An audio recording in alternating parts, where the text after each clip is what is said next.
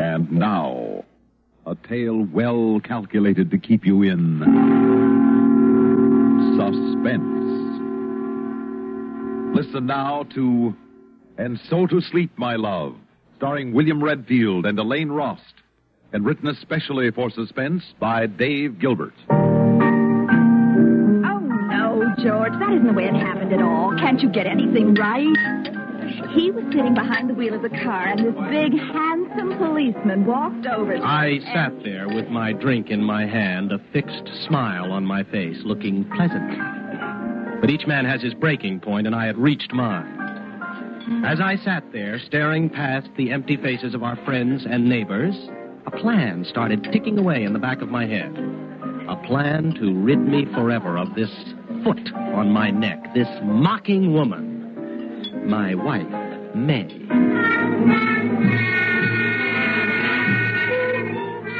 Oh, it was a shame, really. I'm sure I really loved May at one time. Oh, she had her faults, but who hasn't? I know she felt I had my share of faults because her life had been dedicated to correcting them one by one. First, I smoked cigars. Then I smoked too many cigarettes. Finally, I didn't smoke at all. So in the end, there wasn't enough of me left to love May had I wanted to, except one thing. Our rich uncle had died the year before we were married and left her an inheritance of $75,000. We used almost $15,000 to buy a house and get started in life. But the remaining $60,000 was in negotiable bonds for our declining years, she always said. Now just think of how well a man could live on $60,000 in Mexico. But would my plan work? For a man who for 8 years has amounted to nothing but failure in his wife's eyes, success was inevitable.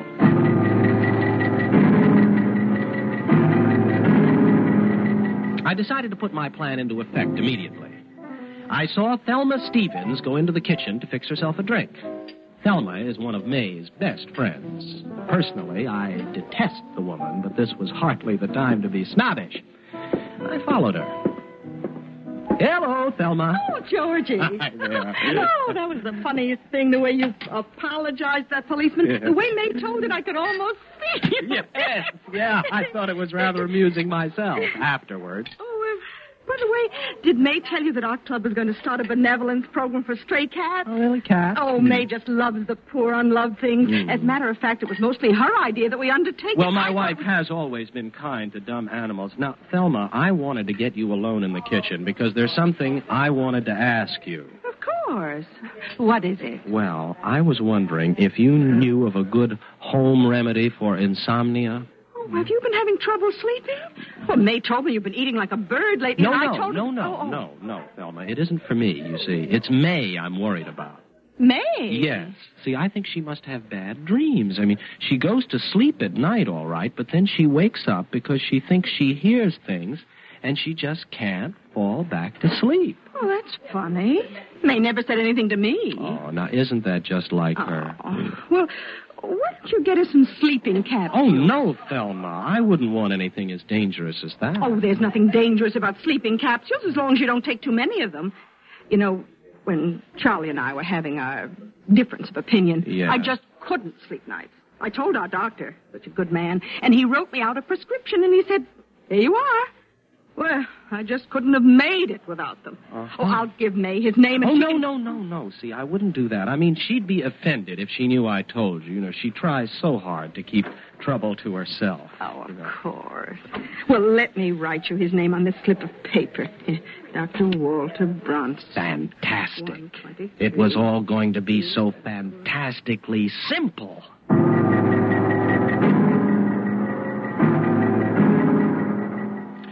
The real work started the next day. May was planning to be gone for the whole day on a field trip with her idiotic club. And I announced at breakfast that I wasn't going to work because I felt I had the beginnings of a cold and I didn't want it to develop into anything more serious. I began the day by driving to the other side of town where I purchased a certain sound effects record in a small record shop. Then I returned home, certain in the knowledge that I saw or encountered no one I knew. The furnace in our house is situated in the basement with hot air ducts running to every room. Of course, in the summertime, it's empty and cold. The grate was just large enough to hold a small record player. Stringing the wire from our bedroom down through the hot air register and into the furnace took longer than I anticipated, but removing the switch from the record player and installing it in the heat regulator of my electric blanket took even longer. I worked feverishly as the big hand on the dresser clock swept to 6, and in my haste, I made more fumbles than I could afford. Just as I was fitting the plastic halves of the regulator over the new switch, I heard the front door open. You, George, I'm home. Just one screw to go. Gotta get this together before she sees you. Drop the screw. George? Yeah, up here, darling. There, now, get in there. Get... Good. Finished. Now, let me see. Is the room clean? Yeah, shove the bed against the wall. What are you doing up here? Good job, boy. Good. Oh, I just didn't feel like going to bed.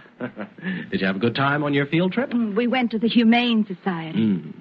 You know, George, people really just haven't done the proper thing for stray cats. Poor dears. I thought the evening would never end, but at last we went to bed. Usually, May falls asleep as soon as her head hits the pillow, but tonight I wanted no chance of error. As I lay there, listening to her breathing become more regular and shallow, little fears began to tear at my confidence, because there's always a chance of miscalculation. And I remembered to turn on the volume of the record player. Perhaps too loud. I broke out in a cold sweat. If only I'd had time to test it. My fingers itched to grab the blanket regulator, but I forced myself to wait. A half hour passed. My fingers stole along the electric cord to the switch, and I clicked it on. And I waited. Nothing happened. What had I forgotten? Connections? No. The needle? No. What then? Why no sound?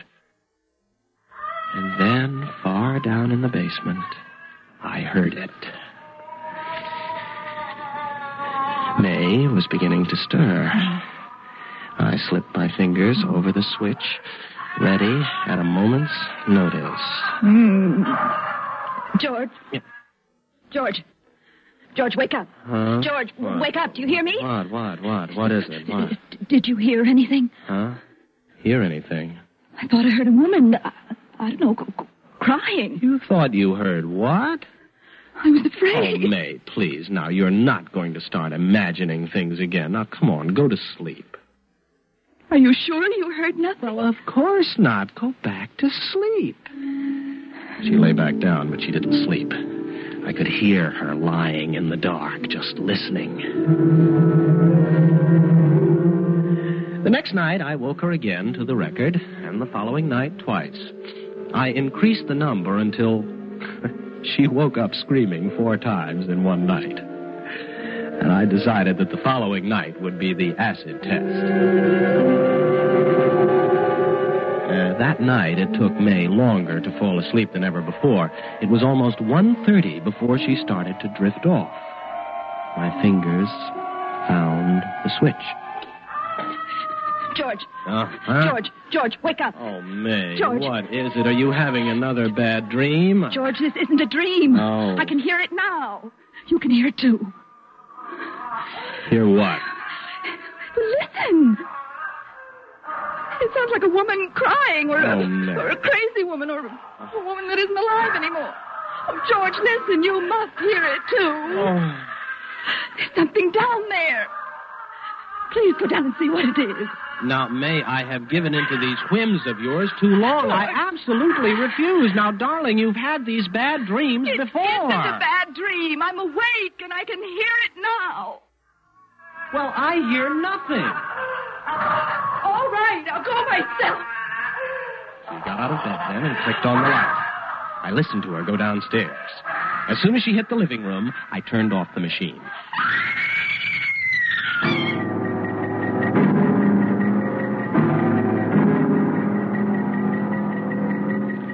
I got out of bed leisurely and went down to her. She'd fallen in a heap on the living room floor and was sobbing uncontrollably. For a moment, I almost felt sorry for her. Oh, May, what's come over you, my darling? You haven't been yourself lately, and now these voices. George, I'm afraid I'm losing my mind. Well, what do you mean? I keep thinking I hear a ghost in the house. A woman with a high, crazy voice. Well, personally, May, I think there's nothing wrong with you that a good night's sleep wouldn't fix. Oh, sleep. Oh, I'd love to fall asleep. Oh. If you only knew, I haven't slept a whole night through in a week. You know, Thelma was telling me that she had insomnia once. Now, why don't you just pop over to her doctor? He'll be glad to fix you up with a prescription for sleeping pills. Yes, that's what I'll do. All I really need is a good night's sleep. Is it possible that anything could be easier? I had May begging to take out the pills in her own name. Once she got a prescription for death, I had only to see that it was filled. She came home with a bottle of pills that next night. She took one before going to bed, and I let her sleep undisturbed the whole night through. That way, she'd believe that she'd found an escape at last. After she was asleep, I also removed one pill from the bottle. On her third night of sleep, I started the treatment again. May couldn't wake up, but from her constant tossing and turning, I could tell that her nights were going to be, exhausting, haunted things. And during the day, she was haggard and depressed. Toward the end of the week, she increased the dosage to 2 pills, but I continued to remove only one. The bottle would be empty soon enough. Besides, there was still some groundwork that needed doing before my wife's untimely death. The next night, after May fell asleep.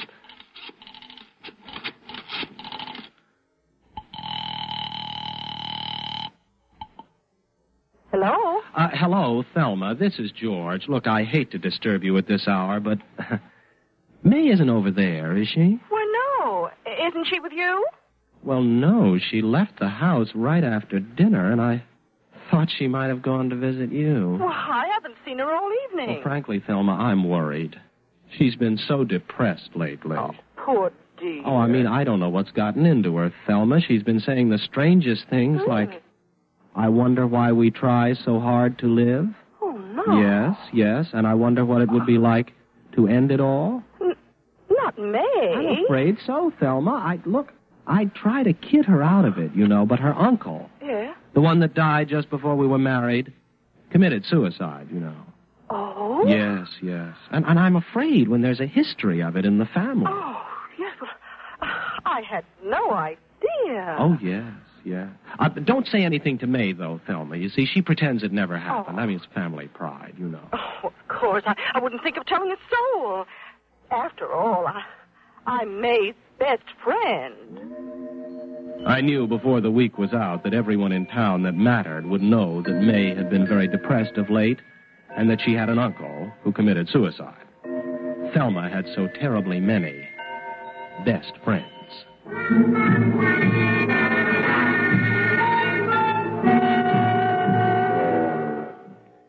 The day I'd selected for May to join her dear departed uncle would be the day she replenished her supply of sleeping tablets.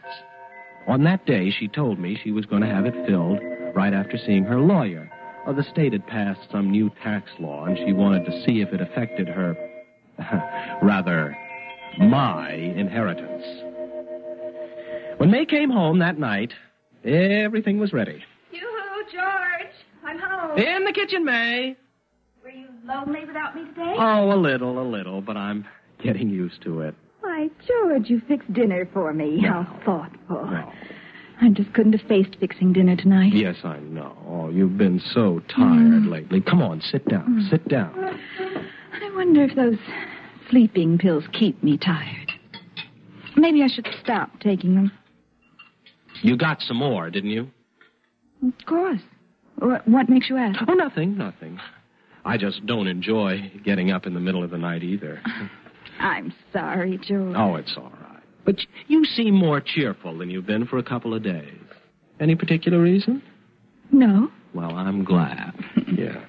Are the new taxes going to affect your inheritance at all? No. The lawyer and I made sure the money will be safe. Good. Eat your soup, dear. It was all I could do to sit there and eat calmly. What if tonight, of all nights, she didn't want mushroom soup? It's impossible. One of her favorite dishes.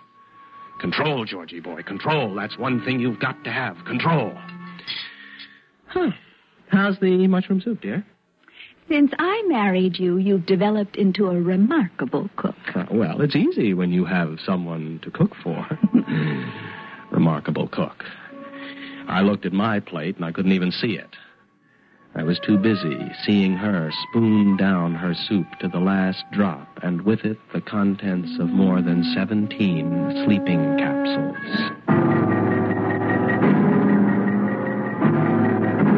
The dosage was more potent than I thought. Halfway through the meal, she grew sleepy. This meant I would have to act more quickly than I'd planned. Oh, I don't know what's the matter with me.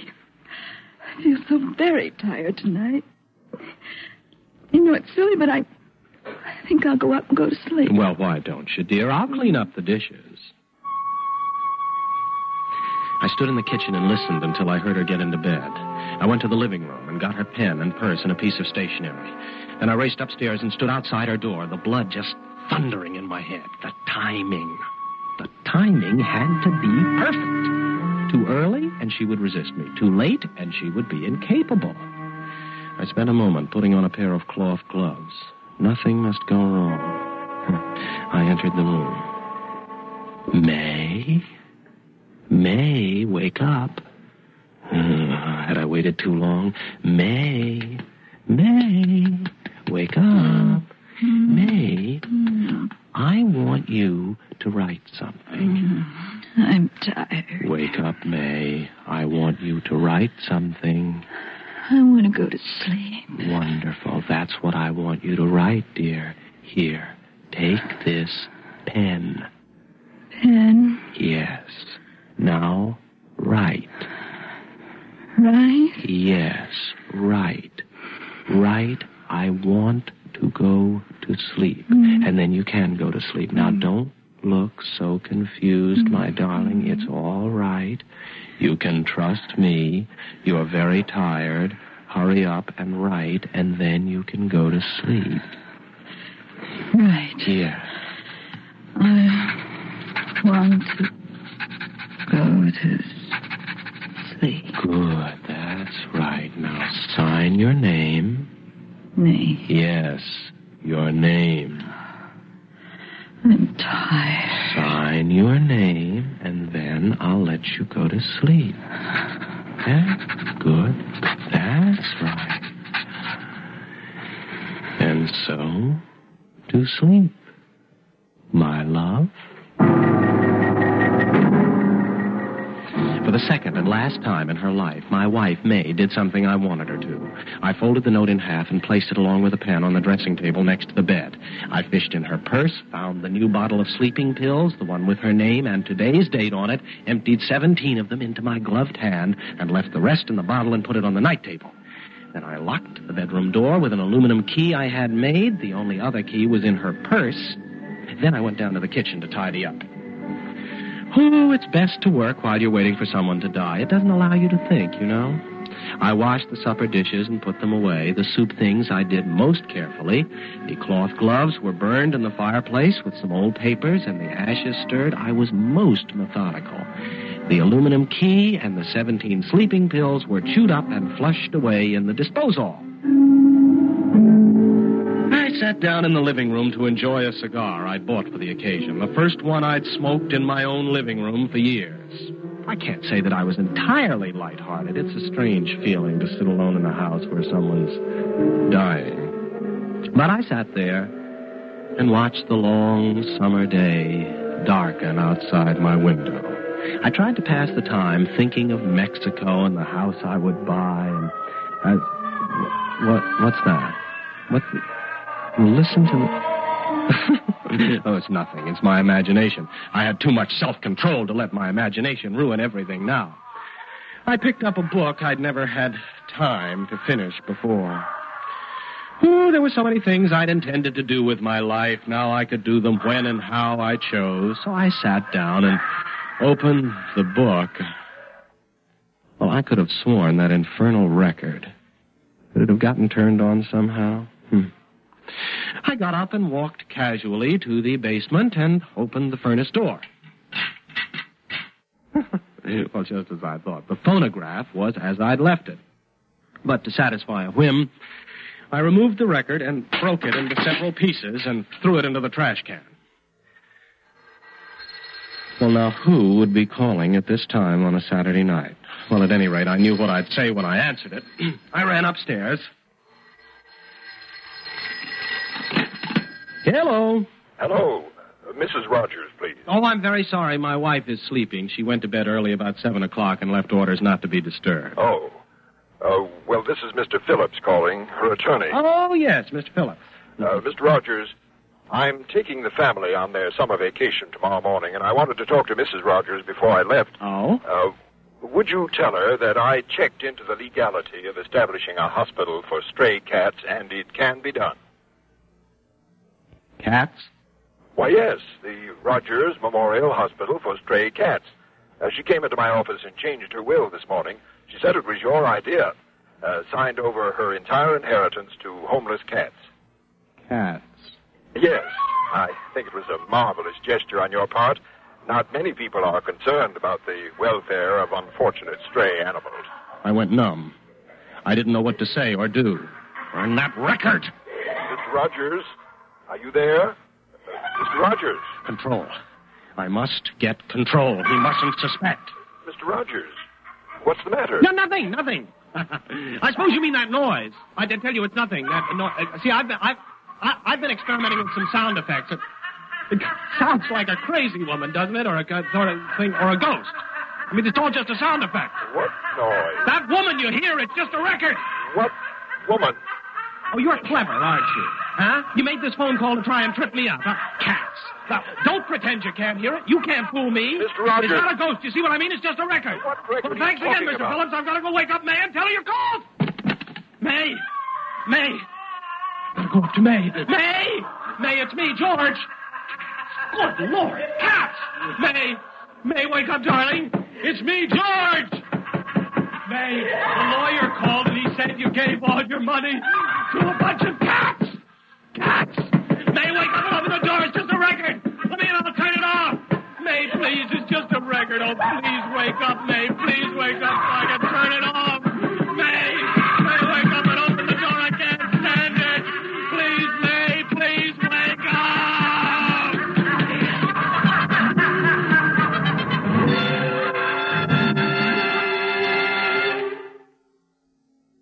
Suspense. You've been listening to And So to Sleep, My Love, starring William Redfield and Elaine Rost, and written especially for Suspense by Dave Gilbert. Suspense is produced and directed by Bruno Zerato Jr., music supervision by Ethel Huber. Featured in tonight's story were Bryna Rayburn as Thelma Stevens and Bernard Lenrow as Mr. Phillips. The wailing and laughing voice was created by Abby Lewis. Listen again next week when we return with Yuletide Miracle, written by John Robert. Another tale well calculated to keep you in suspense.